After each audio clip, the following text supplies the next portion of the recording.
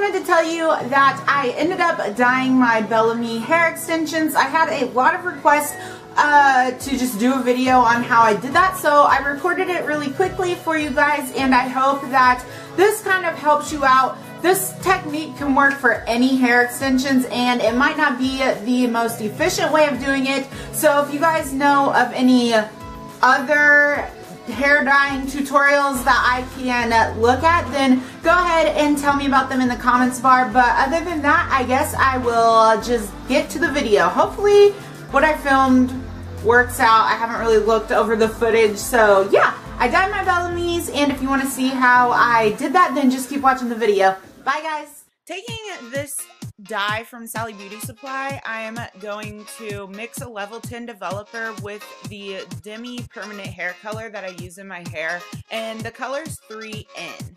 So I'm gonna need a bowl, some gloves, a spatula to stir the dye with, and a brush to actually apply the dye to my hair extensions. And I'm gonna start out by just squeezing everything in this tube into the bowl.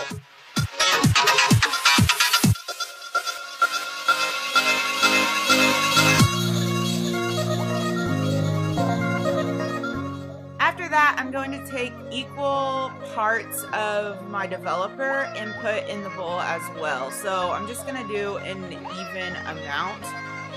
And this is what I do for my natural hair as well.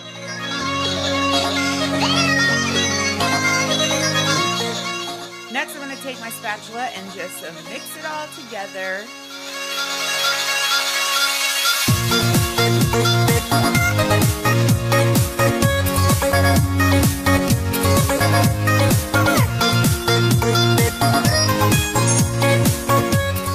Once I'm done mixing it, it's time to lay out the extensions. You can see how light brown the color of these extensions are.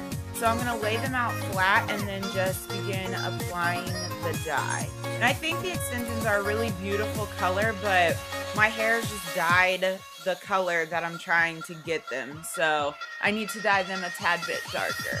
So I'm just going to start from the clip and go to the tip of the hair. And I make sure to do even coating.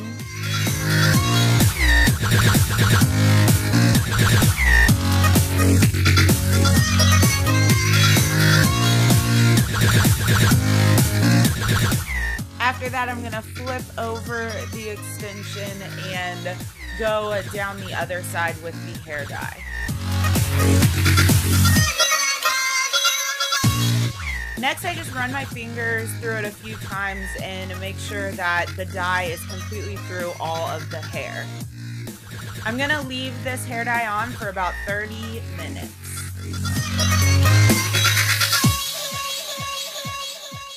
Now it's time to wash out the dye. I used cool water and just washed out all of the dye until the extensions the water ran clear. And I did use a color protecting shampoo, and I'm just going to rub all of that in and then rinse that out as well. And I did take a hair tie and tie all the extensions together so that way I could kill it all at once and I don't have to do each individual weft of hair. You're obviously going to want to condition your hair as well, so I'm using this L'Oreal Total Repair 5, and I'm putting that on the extensions, and then I let them set for about 5 minutes, and this stuff works wonders. But the hair dye that I used also is really not that bad on your hair, and I know that's weird to say, but after I dye my real hair, it literally feels like I got a deep conditioning treatment, and I do have a tutorial on that as well that I'll have linked in the bottom bar for you guys. So I'm going to rinse that out and then just hang the extensions to dry, and then once they're dry, you guys will see the end results.